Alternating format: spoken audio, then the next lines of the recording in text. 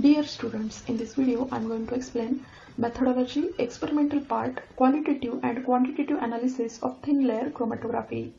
In the previous video I have explained introduction, principle, selection of stationary and mobile phase. Link of video is given in the description box.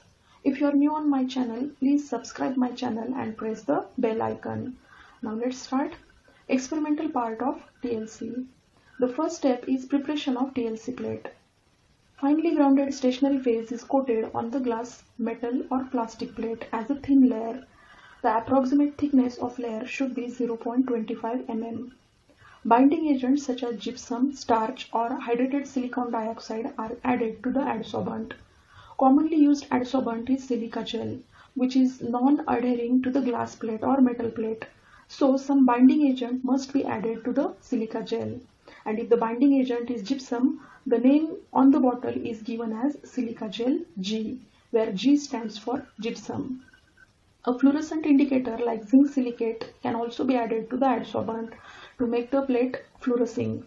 If fluorescing agent is added, then now the name will be like this one, silica gel GF, where G is for gypsum and F is for fluorescent indicator.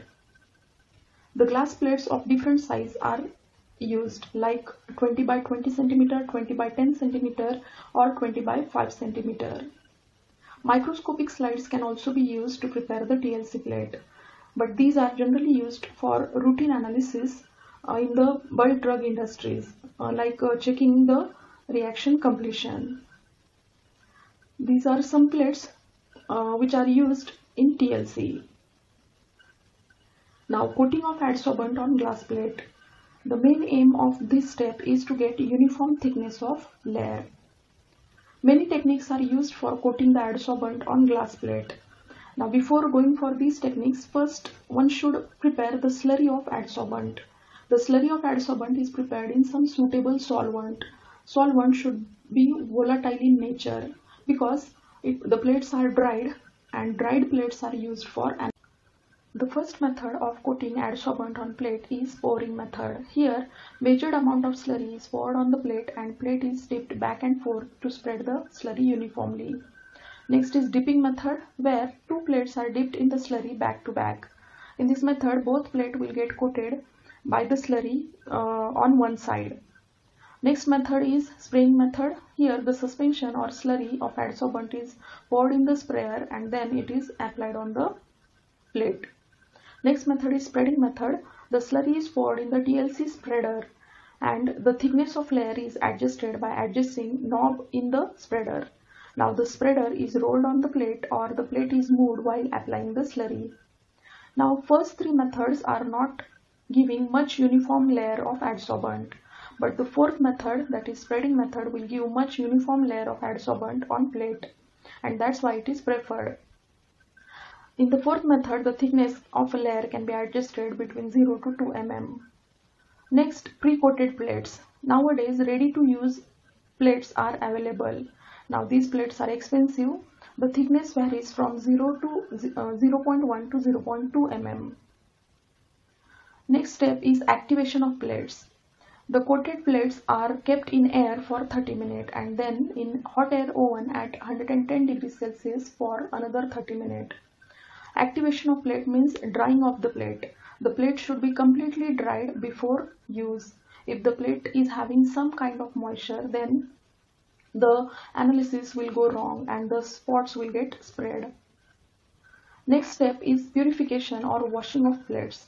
The commonly used adsorbent is silica gel, and silica gel contains iron as impurity, which may cause considerable distortion of chromatograph. Now, how to purify these plates then? To purify, the air-dried plates are developed in methanol and concentrated HCl. The composition is 9:1 volume by volume. Iron gets migrated with solvent to the upper edge of plate. The plates are then again dried and activated. Washing can be done for pre-coated TLC plates also. The washing will remove iron impurity from the silica gel plates. After purification, the plates are ready for use. Next is application of sample. Dilute sample solution should be applied on the TLC plate.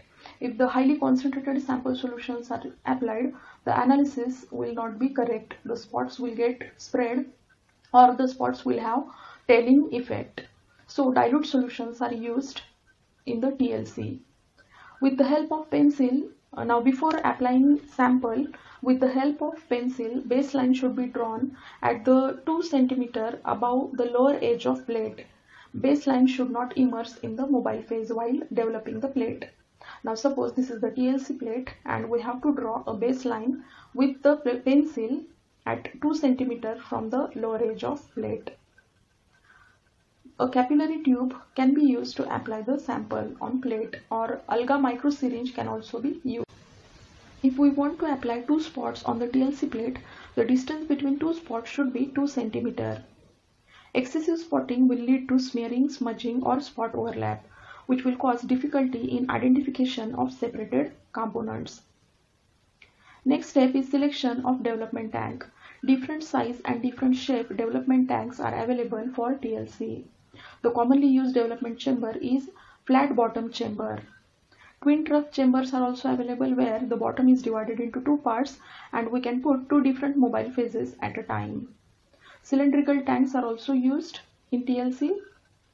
Next point is chamber saturation. The tank should be lined inside with filter paper moistened with mobile phase so as to get saturated with atmosphere. A filter paper is kept inside the chamber dipped in mobile phase to get chamber saturation. If the chamber saturation is not done, edge effect will occur. Now what is edge effect? Edge effect is where the solvent front moves faster in the middle of plate than the edges of plate. Therefore, the spots are distorted and not regular. In regular TLC plate, the solvent front is in straight line, while in TLC plate with edge effect, the solvent front is like this one. The solvent is running fast in the middle than the edges of plate. So chamber saturation is very important step in TLC development. Next is development technique.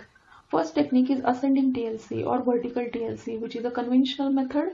Here, first we have to select the chamber, fill the chamber with mobile phase, do the chamber saturation and then place the TLC plate in the chamber. One care should be taken that the baseline should not dip in the mobile phase. Then keep the lid and allow the plate to develop. The solvent flow against gravity because of capillary action. That means the solvent will run from bottom to top due to the capillary action and the spots will develop. Next is descending TLC. The flow of solvent is assisted by gravity, hence the development is faster. The solvent holder is on the top of development chamber. Here the development chamber is somewhat different and the mobile phase tank is at the upper portion of development chamber. The plate is held by some holder and the mobile phase will run according to gravity and spots will get developed. Next is horizontal TLC. The plate is kept in horizontal manner. The spotting is done in the middle of plate and the mobile phase is added slowly through the sides. These are horizontal development chambers. Next one is multiple development TLC. It is similar to vertical or ascending TLC. After developing once, the plate is dried and then kept again in the same mobile phase in the same direction. Without detection, the multiple developments are done. Multiple development is performed to separate some complex mixtures. Next is stepwise development. Here the plates used are long in length, generally 30 cm plates are used. First half plate is developed in some specific mobile phase. It is taken out from the chamber, dried, and without detection it is kept in the another mobile phase for next development. And after full plate developed, the plate is taken out and visualized. In this way the stepwise development is performed. Next one is two-dimensional TLC. Here the TLC plate is developed in ascending order. The first development is in the ascending order. Then the plate is taken out, dried, and then it is rotated at 90 degrees. And once again it is kept for second development. That means the mobile phase is now running at 90 degrees to the first run. This is how the two-dimensional TLC is performed. Descending TLC, horizontal TLC, multiple TLC, stepwise TLC and two-dimensional TLC. These methods are performed to separate complex mixtures. Now next step is visualization of spots. The colored spots can be directly visualized, but the colorless spots will require some technique for visualization, and the first method is non-specific method. Here the number of spots can be detected, but exact nature and type of compound is not known. In non-specific method, first method is iodine chamber method, where the brown or umber colored spots are observed when the TLC plate is kept in the tank with iodine vapors. After development, the plate is removed from the developing tank and it is dried in the oven, and the dried plate is now kept in the iodine chamber where the iodine crystals are present and iodine vapors are present. Iodine will get adhered on the unsaturation point of sample and brown spots will get developed. Next non-specific method is UV chamber for fluorescent compound. The TLC plate is kept in UV chamber and observed at 254 nanometer or 365 nanometer. At this wavelength, the fluorescent compound will fluoresce and get detected. Next is specific method. Here, the specific visualizing reagent is used to detect the compound. Here, we come to know the nature of compound and it will help in identification of compound also. For example, ferric chloride dye is used to identify phenolic and tannin compounds, while ninhydrin is used for detection of amino acids. Next one is after visualization, calculation of RF value or retardation factor. Now this is the TLC plate with baseline. We have spotted the sample here and then kept the plate for development. After development and visualization, we come to know that the sample has traveled this much distance and the solvent has traveled this much distance. Now it is known as solvent front. The distance traveled by sample is y and the distance traveled by solvent from baseline is x, and by using these two distances we can calculate RF value. The formula for RF value is distance traveled by solute from baseline upon distance traveled by solvent from baseline. RF value, it ranges from 0 to 1. It is characteristic to each compound if the stationary phase and mobile phase is identical. The unknown compound can be identified by comparing its RF value with RF value of standard.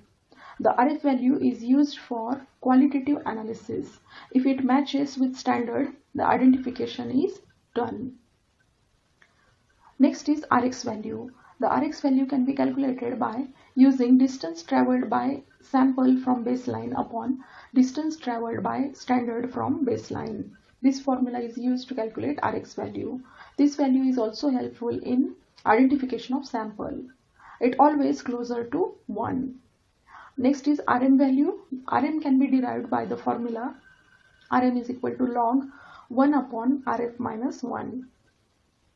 Rm value is used to find out whether the compound belongs to the homologous series. Now the next point is quantitative analysis of TLC. Here some direct methods are used where the quantitation is determined or it is carried out directly on the TLC plate. And some indirect methods are used where the substance is removed from the adsorbent and then the amount of substance is determined. First we'll go for direct methods. First method is visual assessment of chromatogram. Next is quantitative TLC incorporating densitometer. Next is direct spectrophotometry on thin layer. Now in visual assessment of chromatogram, the spot area is determined by the eye. That means human eye is the detector here. The method is based on relation between spot and the amount of substance. If the amount of substance is more, the spot area will be more. Next method is quantitative TLC incorporated in densitometer. The TLC plate is kept in densitometer to measure the density of spot. Here also the direct relationship is there between density of spot and amount of solute in the sample. If the amount of solute is more, the density of spot will be more. Next is direct spectrophotometric spectrophotometry on thin layer. Here the characterization of chromatogram zone by reading the absorption or fluorescence curves directly from the TLC is done by chromatogram spectrophotometer introduced by Zizi, Stahl and Jork. These are the direct method. Now indirect method, here the spot area is cooked using knife or spoon, then it is extracted with some suitable solvent, and afterwards the stationary phase is filtered off. The extract is then analyzed by conventional methods like colorimetry, UV spectrophotometry, fluorimetry, flame photometry, or electrochemical methods can be used to determine the amount of solute in sample. So these are points which are performed in practical of TLC. I hope you understood all these points. If you are new to my channel, please subscribe my channel and press the bell icon. Thank you for watching my video. Thank you very much.